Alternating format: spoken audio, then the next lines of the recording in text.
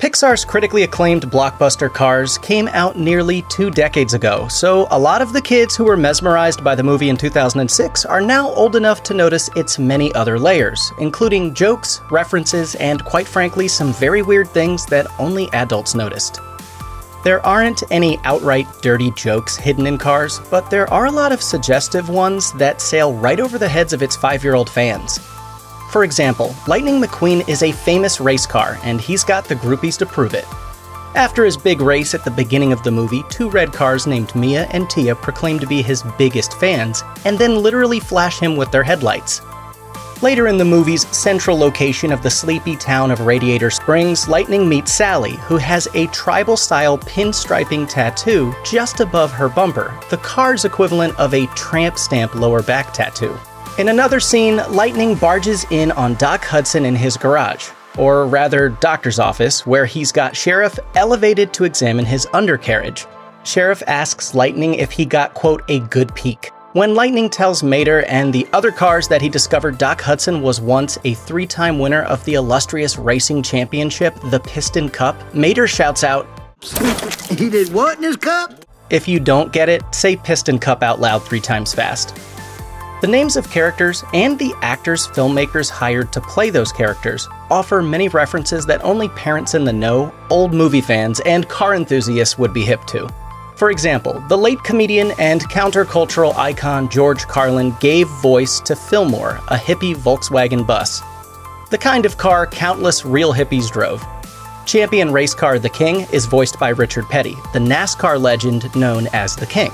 Even Ray Magliozzi and his late brother Tom, aka Click and Clack, longtime hosts of National Public Radio mainstay Car Talk, have cameos. They play the owners of Rusty's, the bumper ointment company that sponsors Lightning McQueen. Radiator Springs diner equivalent, Flo's V8 Cafe, is operated by a former show car named Flo. Her job on screen primarily consists of server-like duties.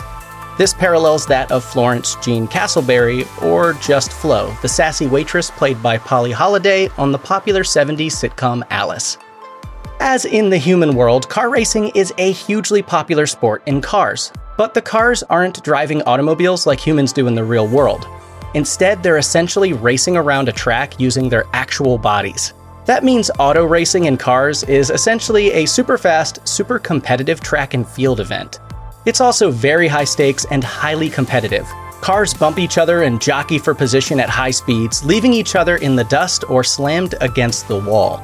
Spinouts, collisions, and accidents happen relatively frequently in real-world auto racing events. But the cars are so packed with protective equipment that drivers rarely get hurt. The vehicles take a lot of damage, but fans don't think too much about it because those cars don't feel pain. But they do in Cars. Think about it, even the most minor racing incident is more or less a horrific injury. Getting a piece of the car's body knocked off? That's like if a human runner lost a body part mid-race. A blown tire? The equivalent of a shattered foot.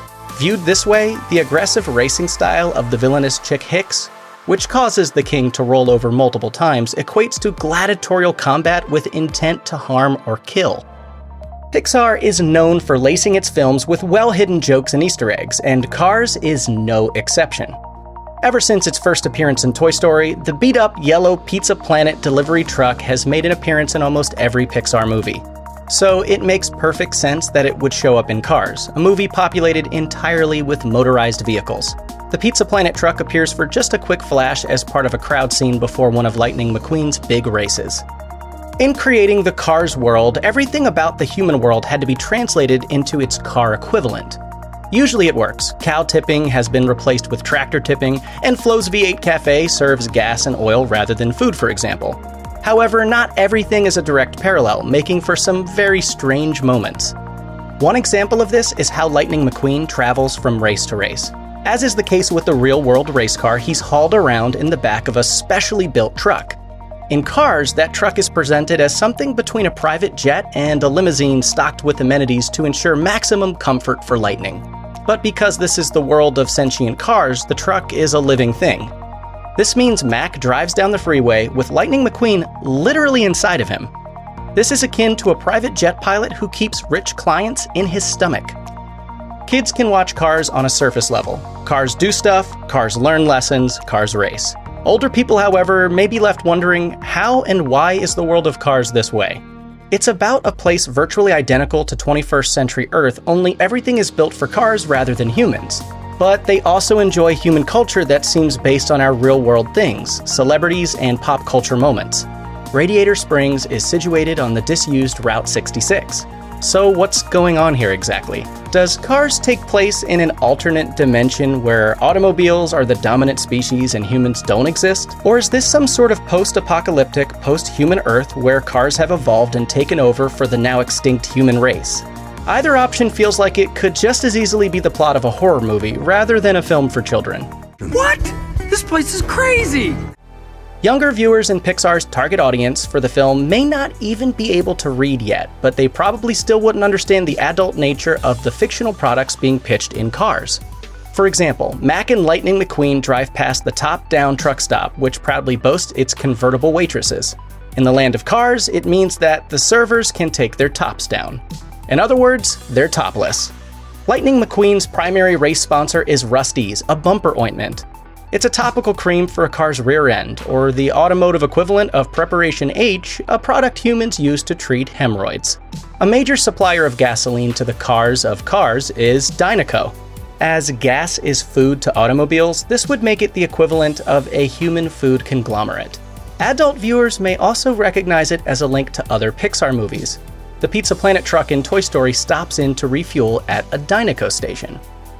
While some of the car characters in Cars perfectly embody their name, others are known by names that reflect their make, model, or function, designations that would be clear only to adults or viewers with at least a passing knowledge of automobile history. For instance, in his career as a race car, Lightning McQueen gets around from race to race in the back of a Big Mac truck, a friendly, helpful behemoth whose name is literally Mac. Prickly Radiator Springs physician Doc Hudson is named after and has the appearance of a Hudson Hornet, a super fast car of 1950s vintage. Differently, local hotel operator Sally Carrera gets her name from the Carrera model of Porsche, of which she is an example. Radiator Springs town founder Stanley is named for the Stanley Steamer, an early steam-powered car, while his surviving spouse Lizzie gets her name from the nickname for the Ford Model T, also known as a Tin Lizzie. Radiator Springs' Old Town doctor Doc Hudson is voiced by late Hollywood legend Paul Newman, who also raced professionally. Older viewers of Cars may remember that Newman played a speedy driver on screen in the 1969 movie Winning, which hit theaters a year after Bullitt, an action-packed police movie that featured one of the most legendary car chase scenes ever shot. That film starred Steve McQueen, who famously did much of his own stunt work and had earned a reputation in films like The Great Escape as a fearless driver. McQueen was a hotshot on the asphalt, on screen and off, not unlike Lightning McQueen, with whom the actor shares a name. So in the first Cars movie, Doc Hudson is initially dismissive and openly hostile toward Lightning, with the animosity alluding to a real-life conflict between McQueen and Newman. At the peak of their success in the 1960s and 1970s, Paul Newman and Steve McQueen were seen as Hollywood rivals, often competing for the same roles. McQueen was nearly cast in Butch Cassidy and the Sundance Kid, but turned the role down when he learned Newman would be getting top billing. McQueen later made a passion project out of the 1971 film Le Mans, where he played a driver who delivered the famed line, "When you're racing, it's life. Anything that happens before or after, it's just waiting." Paul Newman took things one step further in 1979 when he raced a Porsche 935 in the real Le Mans, finishing first in his class and second overall in a rain-soaked race. In 1974, the duo were paired together on screen for the first and only time in the blockbuster film The Towering Inferno. When McQueen got his script for the Irwin Allen disaster flick, he counted out his lines to see if he had more than Newman.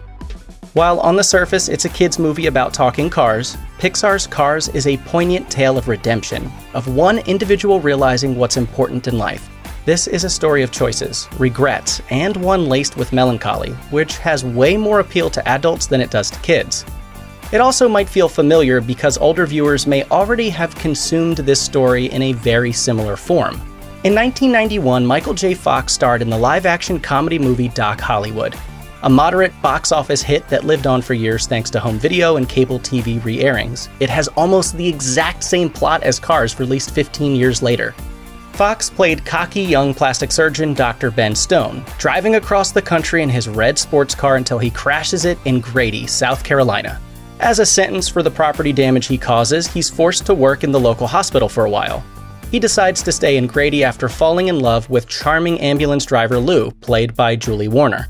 In Cars, cocky young car Lightning McQueen is riding across the country on his way to a race until he crashes in Radiator Springs, and as a sentence for the property damage he causes, he's forced to repair the road. He decides to stay in Radiator Springs after falling for charming motel proprietor Sally. The most idolized race car in Cars is easily the King. His name is, after all, the King, and that nickname comes straight from Richard the King Petty, the all-time winningest racer in NASCAR history who voices his Pixar counterpart. Older viewers and racing fans may notice a couple of famous on-the-track events from Petty's illustrious career adapted into the action of Cars.